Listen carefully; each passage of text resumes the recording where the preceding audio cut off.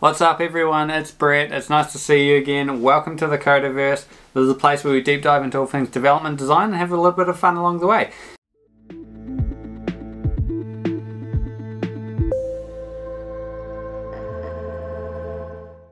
Cool. So, this video is something that I actually wasn't going to make, but I ran into an issue on my Joomla website. Now, this is the one I actually train you guys to install in this video here. Now there's a few things that I hadn't quite done, or I'd gone back and changed a few things, and when I went to it today I ran into an error and I was like, well, you know, maybe this is a good chance to actually make you a video on how to solve it. If you're new to Joomla, or you're new to Joomla 4 and you ever run into an error that looks like this, it's a notice that your PHP version is not at the right level. PHP versions seem to be changing kind of year on year. So with newer technology, they obviously require new versions. So if you are one of the unlucky ones, or one of the people who have old Joomla website and you are still on the earlier versions of PHP, I probably suggest upgrading it. If you need help doing that, I will leave a link to my website in the description, and you can see it here on screen. So I will be able to help you upgrade your PHP if you hit me up on that. Alright, so to change this, basically what I'm going to do is I'm going to go into my WHM. Now, a lot of you guys may not have a WHM, but you will have a Cpanel or some sort of hosting on your server. So basically I'm going to skip all the logins and show you basically from this page here. Now this page here is the main Cpanel page. Now what you're going to want to do is scroll down the page, and you're going to want to find something. You're going to want to find something generally under the software, which is called multiPHP Manager.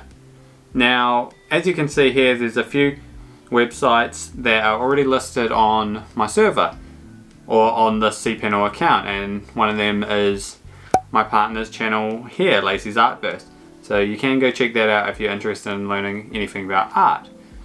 Now, basically, as you can see here, there's a couple versions of, or a couple websites on here, and a few of them are running a PHP 7 and one is running a PHP 4.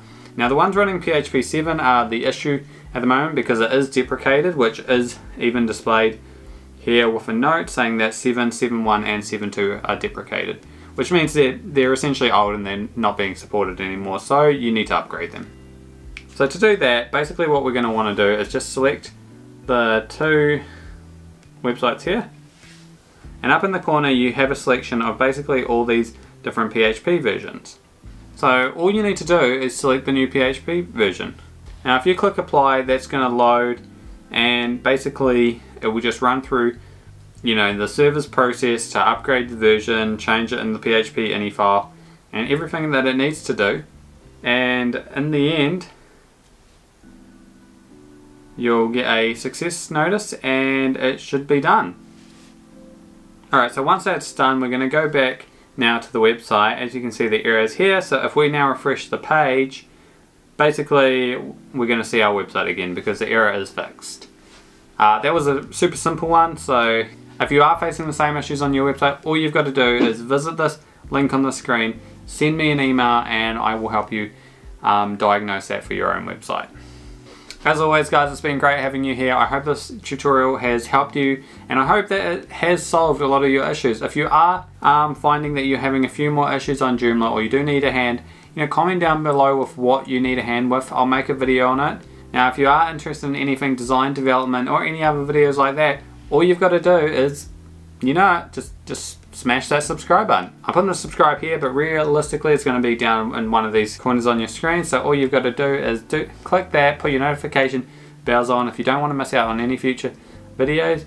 And you know, if you could hit that like button if this has been helpful, that would be perfect. That helps me, it helps the algorithm, and it makes me very happy and know that you're enjoying the content. So until next time guys, it's been a pleasure having you here, and I really hope that you learned something, and I'll see you in the next one. So before you go, I do have a bunch of Joomla tutorials which will be in this playlist here, and a video that you may like down here. Now my channel does have a lot of other videos on here, so be sure to hit that subscribe, and we'll see you again.